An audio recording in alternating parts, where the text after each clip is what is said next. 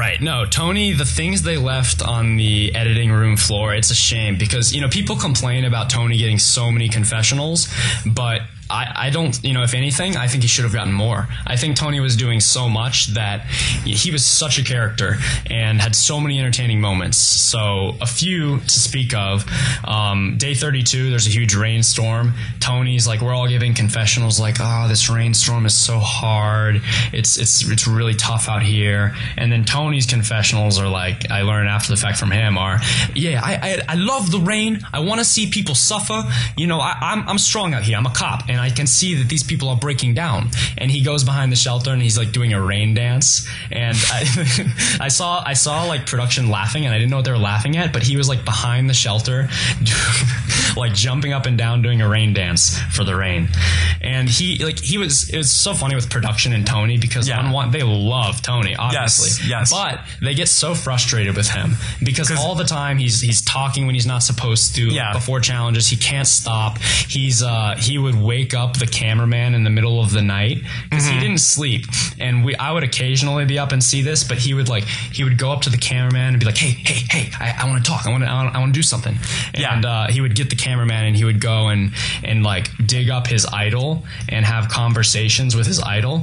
He would like, so he was like a ham. And he was definitely, they took all the stuff of like the hamming it up, which I guess if you don't find that stuff entertaining, it's for the best. I would have found it entertaining, him talking to his idol being like, it's just you and me, buddy. We can't trust any of them. Tony was a find. And Morgan already talked about him burning down the fire shelter. He started like a jungle fire. On purpose or by accident? No, by accident, because we were both up and he was so obsessed with keeping the fire going, and I was like, Tony, it's night. Let's just have like a slow fire. It's not a big deal. And he was like, no, we have to keep it going. And he was throwing tinder and brush on it, and it got so big that it made this like 10-foot high bonfire. Were you upset when Tony bought SpencerBledsoe.com and then tried to negotiate its sale with you? I got played out. So what happens? So you get a message from Tony and he's like, hey. You get an anonymous message first, right? No. Tony talked to me. Tony talked to me and said, look, I bought my domain, TonyVlakos.com. I have all this stuff. I have like my baby photos on there. I've got my t-shirts running. You should get in on this. And I'm saying, Tony, I don't think, like, what's the point of this? No one really cares that much. It's Survivor 28. I don't think I'm going to be able to monetize this very minor notoriety I have. And he's like, it's $12 a year. Just do it. And he's very persuasive. He's got me thinking, okay, I should do it. And so I went to GoDaddy.com to try and do it, and it was taken.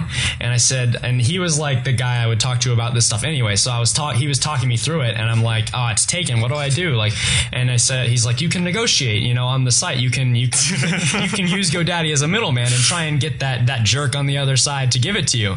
And so I'm like, okay, I'll give an offer. Yeah. And I'm like, this guy just did a counter offer of $1,000 or something. Like, what is this? And Tony's like, that guy's nuts. Like, you should negotiate with him. And I go through all this negotiation. It's $100, and then I actually was he didn't tell me for a long time that it was him. Yeah. And I paid the money and I got it. And he's like, good job, you got a good deal. And so I was in the area. I was in New York for an interview, and I saw him, and he gave me an envelope and said, don't read it. Another envelope? Everyone loves giving me envelopes. Oh my God. And he gave me an envelope and said, don't open it until you're on the plane home from your job interview. And so I said, okay, Tony. He's like, it's a surprise. You'll like it. And it had my money back. Oh. He gave me the money back. He was a good sport. And it showed the printout of the GoDaddy, Dear Anthony Vlachos, you owned Spencer. Oh, my God. That was pretty bad. Boy, Tony doesn't stop in or out of the game. Yeah, nope. Plays the game all the time. Ian Rice